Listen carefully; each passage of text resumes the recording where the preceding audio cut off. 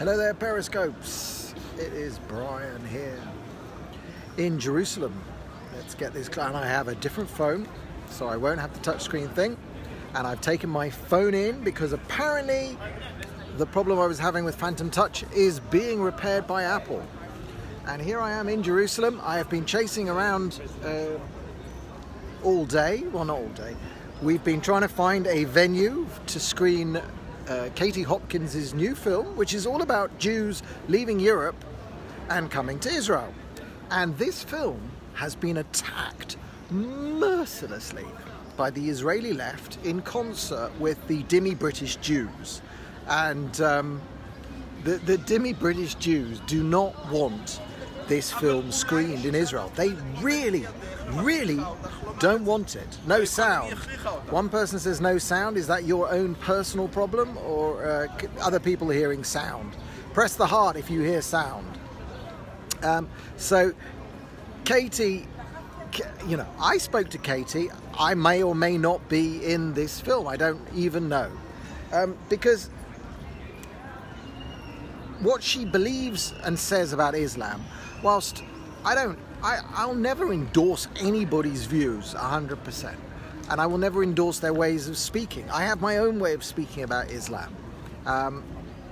I tend not to beat about the bush. I don't use terms like Islamism and Islamist very often, if at all. I just don't see the value to them.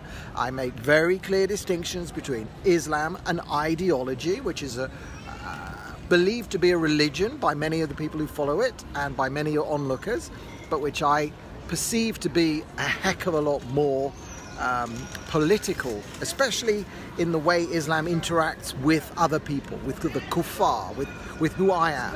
When Islam's set of doctrines and rules, that's the tram. Islam's set of doctrines and rules that they try to apply to other people make it into, as far as it impacts on me, much more of a political movement.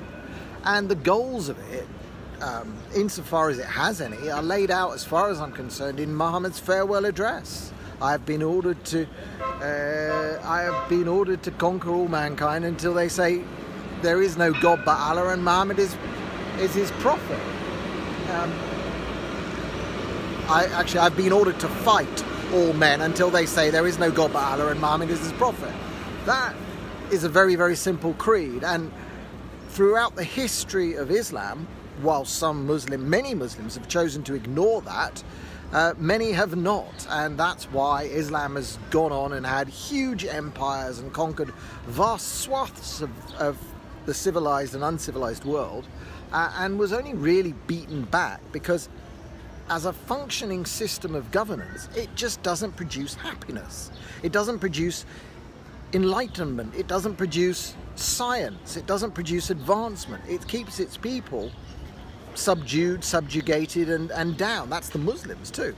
And therefore, as a method of organizing your society, it's just not very good at producing progress and all of the beauty and advancement we see around us here in reasonably safe Jerusalem, which is of course very multicultural, as you can see walking past me.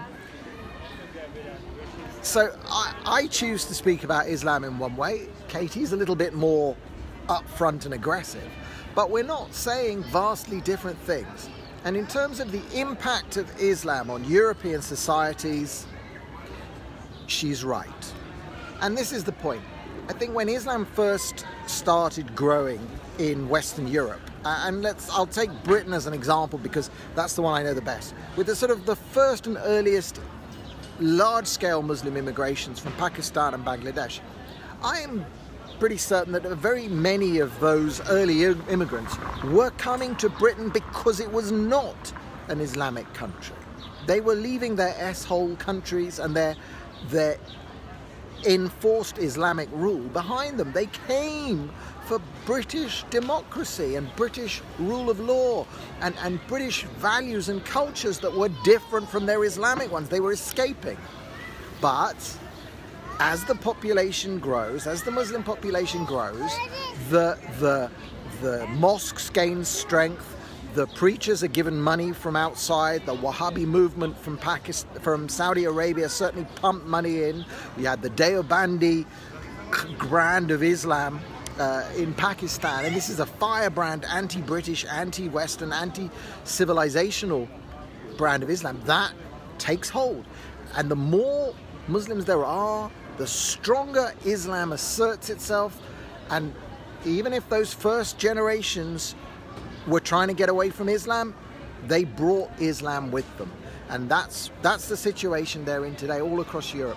And what Katie's rightfully identified, and I'm sure I'll see in their film, is just Jews have somewhere to go. When, you know, Jews can escape. And this is why the dhimmi Jews of Europe, the largely self-appointed community elders, the board of deputies of British Jews, the way that they are attacking Katie, and they're attacking anyone who just wants to see a film. This used to be the bedrock of our civilization. Free speech. I may not like what you say, but I will defend to the death your right to say it. Where the hell has that gone? They've been deplatforming her all across Israel today because what they do is they give these malicious, snide, lashon hara calls to people to say, oh, well, have you seen who's sponsoring it? It's this Katie Hopkins. She's part of the far right bloc in the European Parliament. Oh, so what? Listen to the ideas. Listen to what she says. Criticize that if you want. Now, she's going to present testimony of some Jews who have definitely left Europe because of Islam, because they felt that Islam was going to pose a threat to their future lives. I am one of those Jews. 10 years ago, I knew what was coming to Britain. I left and I came to my homeland, which is Israel, which is Jerusalem, which is where I'm sitting, where I can feel comfortable, even though I'm not speaking the language to you.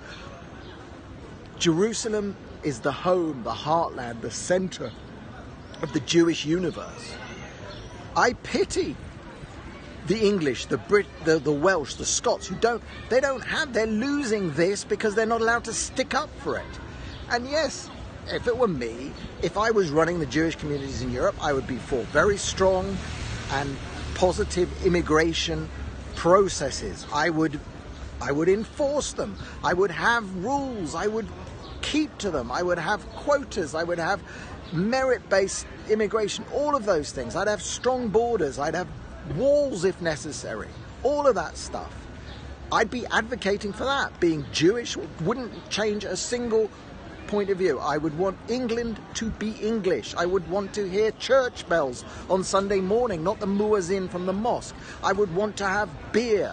I would want the natives to eat as many pork sausages as they like in whoever's presence they feel, even if it's Ramadan. I don't care. And I don't care if it's Yom Kippur. The natives should be eating. The natives should be drinking. The natives should be doing English things, playing cricket on the village green, eating haggis in Scotland, sheltering from the rain in Wales, or whatever you do over there.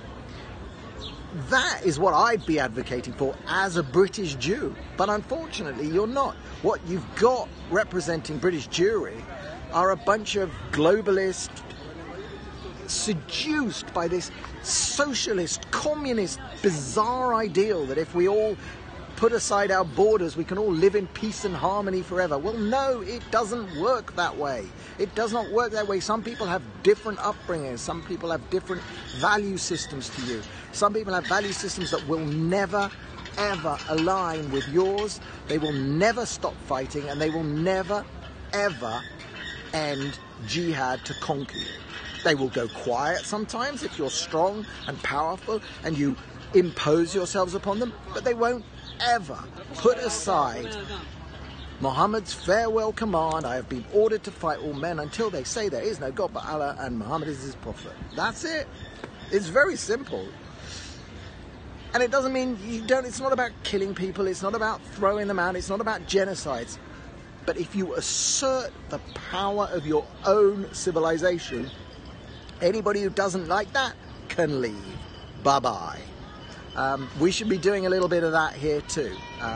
We did it for some years, and then the whole peace process in the 90s got underway and we backtracked. But for Europe, you've really only got one choice, which is to strengthen yourselves, strengthen your own commitment to your own value systems and ideologies and your own, to take back your countries. And that to me is what Katie is saying. Not going to agree with every word she ever says, but I'm absolutely determined to fight for her right to say it, especially here. And I'm especially pleased that they got her cancelled in Renana, but her film will be shown right here, right on Jaffa Street, right in the centre of Jerusalem. So in the end, it's a much better result than a theatre in Renana. So bye-bye Renana, nobody misses you. This is Brian of London. I am here in Jerusalem. brianoflondon.me, chip in if you can, and thanks for looking in, and I will see you the next time I Periscope, when maybe I will even get my old iPhone 10 back. But thank you, Jono. I must big shout out to Jono for the loan of this iPhone 7, which is fantastic, and not pressing buttons. Bye-bye.